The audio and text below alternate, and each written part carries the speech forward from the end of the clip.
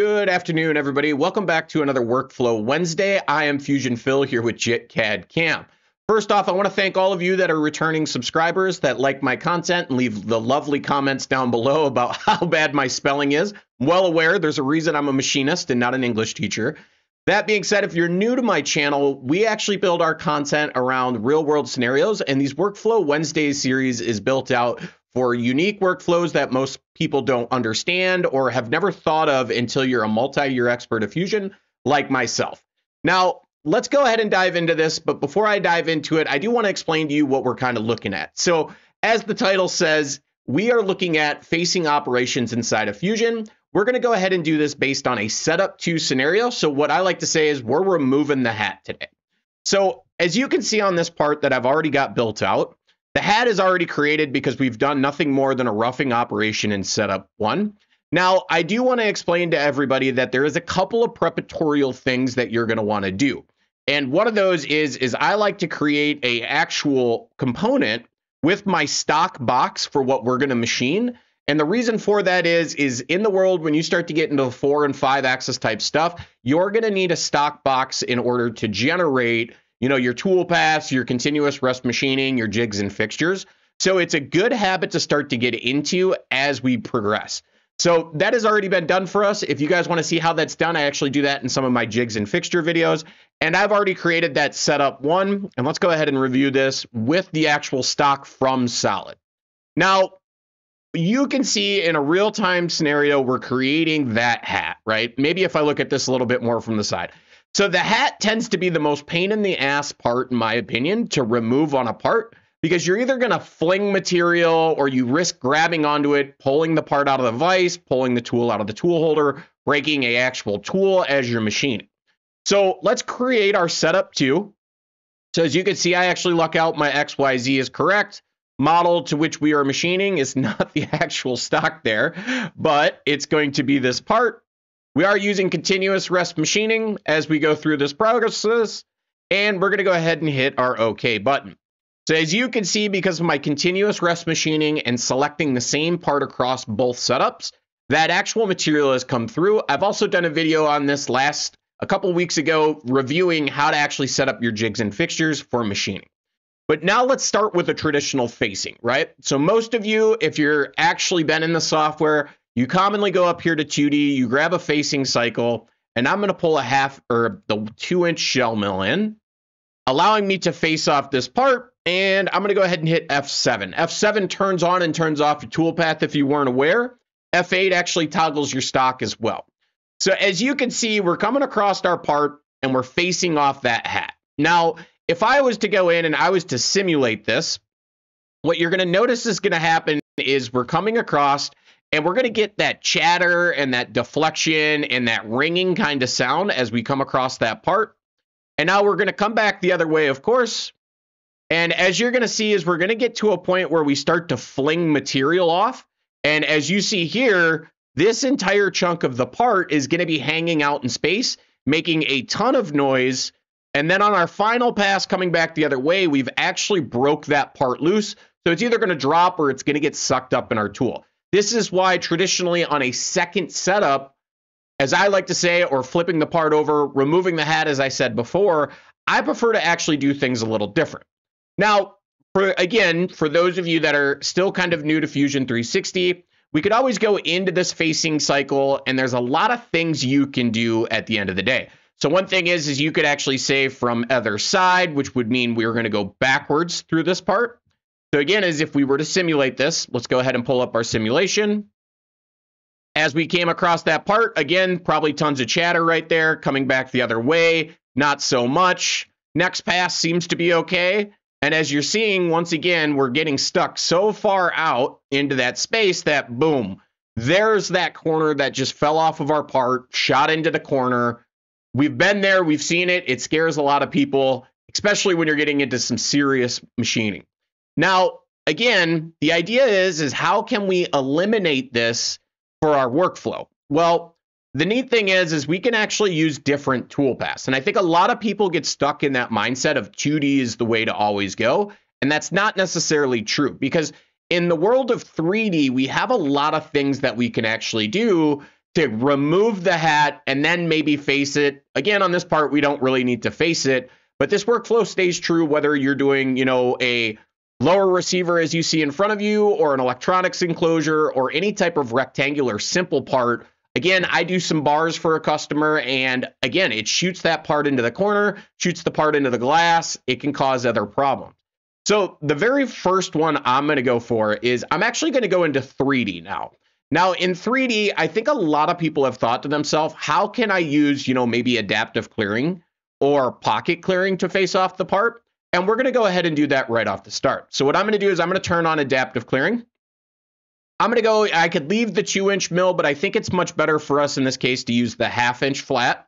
And you'll see why, is it'll give you a little more detail on what the actual toolpath looks like. Now, for all of you at this point, we do have stock definition in our roughing cycles. So we are looking back at that stock, which is going to make our life much easier.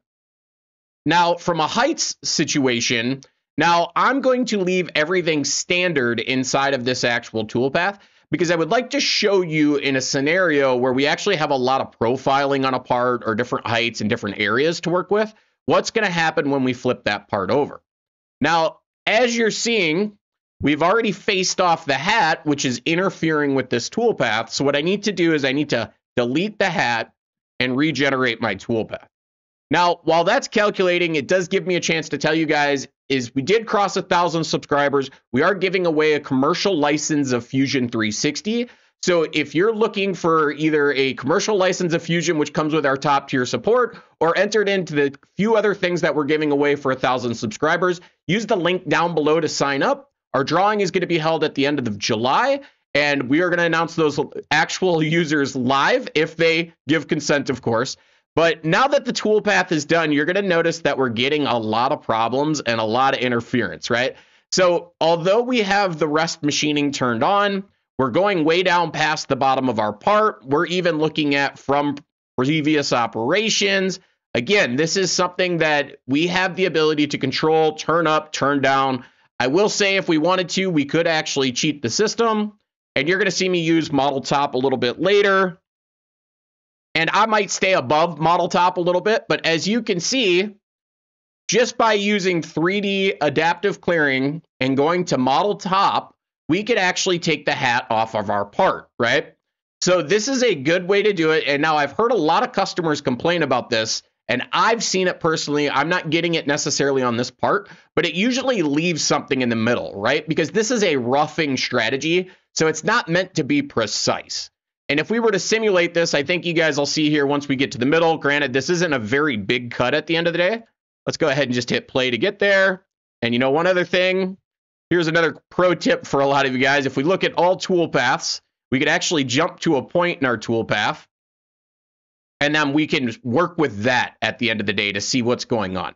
So again, as you're seeing, as we're facing off this last little section, it might be a little tricky to see for you guys out there. So let's go ahead and turn our stock on so it's not transparent. That's a little better.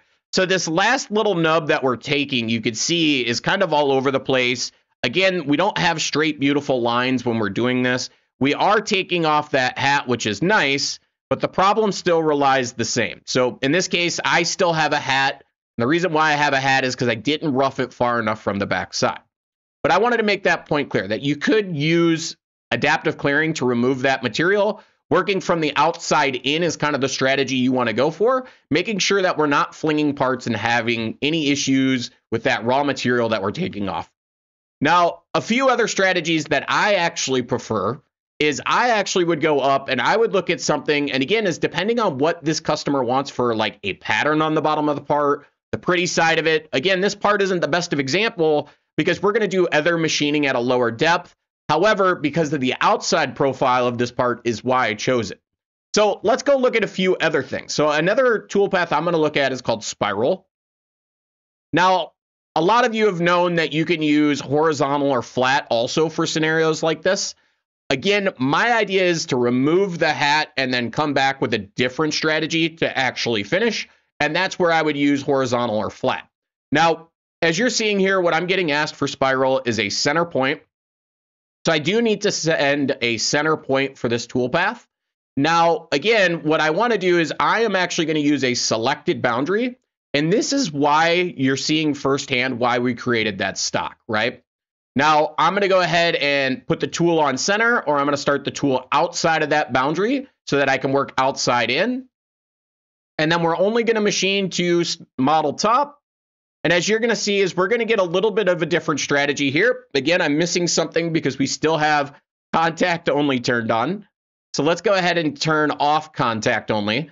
So this is going to seem counterproductive to a lot of you because you're so used to turning things on versus turning things off. But as you can see, this is going to give us a nice kind of strategy that is always going to arc off that center point, right?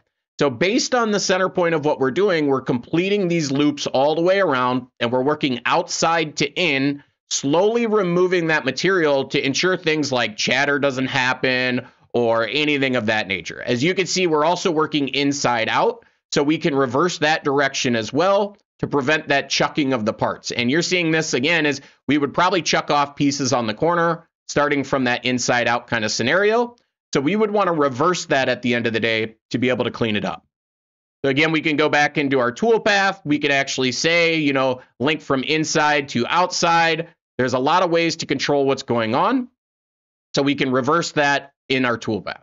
Hey guys, I had to crop this in real quick because I was having a brain fart while making these videos, and it occurred to me after the fact is when you want to do that outside in or inside out on some of these toolpaths, all you need to do is you need to change your direction to either outside in or inside out. As you've heard me mention multiple times, but not seen the results on the screen, and I always get the best of amounts of emails telling me, hey, this, that, or the other. Here's the quick fix to that. I hope you guys enjoyed. Now back to the other content. Now I'm going to switch gears and I'm going to go to another toolpath that's very common. Now I prefer the morphed spiral in my opinion. This is a little better strategy, and the reason why is one, I never see people use morph spiral, but this is a good example in a scenario where I like to use it.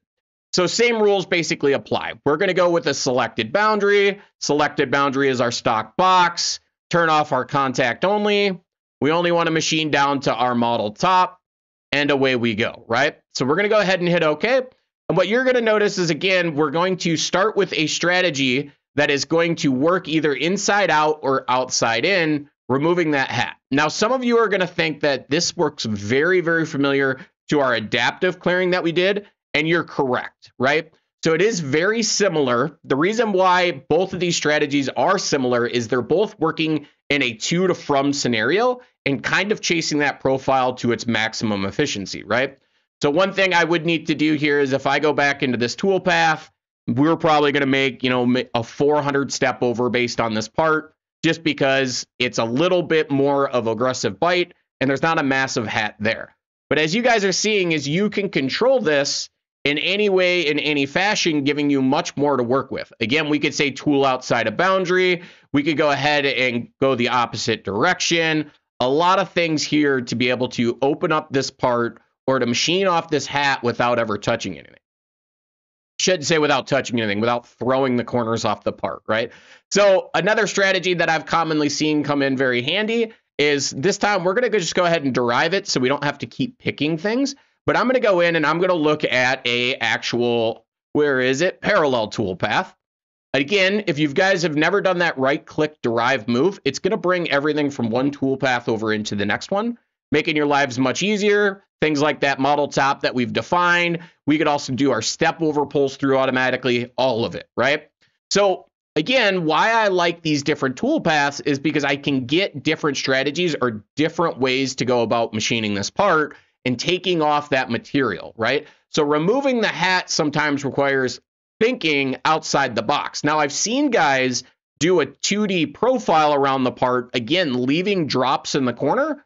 Now, that's up to you guys whether or not you do that. Sometimes that becomes unsafe. That all comes down to the end user and how they plan to do this part more than anything. I'm just here to give you a couple of different tools in your toolbox for how to approach scenarios like this to make your life much easier and to lower that risk, right? So as you can see, we can go through and we can actually use just about any toolpath inside of the 3D area. Again, we did a spiral. You could do radial. I wouldn't recommend radial just because it's going to go inside out from that center point of control, kind of like spiral did. But at the end of the day, the idea is still the same. How can we remove the hat and not risk breaking our tool. And again, I've seen it where, you come in with that 2D adaptive clearing and that last path either leaves like a shark fin, or it's a heavy cut, or it's still flinging material, risking pulling a part out of the vise, where something like a spiral toolpath or even a morphed spiral toolpath can change that entire scenario, allowing you to actually face off that part with less risk inside of what's going on. So with that, I'm going to go ahead and wrap this up. I'm going to thank you guys all as always. I hope you guys have a great rest of your day. Don't forget to like, follow, comment, and subscribe to our channel. As you can see, we're giving away some great content, or not, we are giving away our content. I get questions about this stuff all the time. I'm almost sick of answering it back in email. That's why we make these videos. But we're also giving away a Fusion license and some of our support, as well as some free training to any and everyone out there that is subscribed to our channel. I know there's been some questions about people outside of the United States. Feel free to still sign up. I just hope you don't email me at 2 a.m. expecting a response, but I am here for you guys to help in any way I can.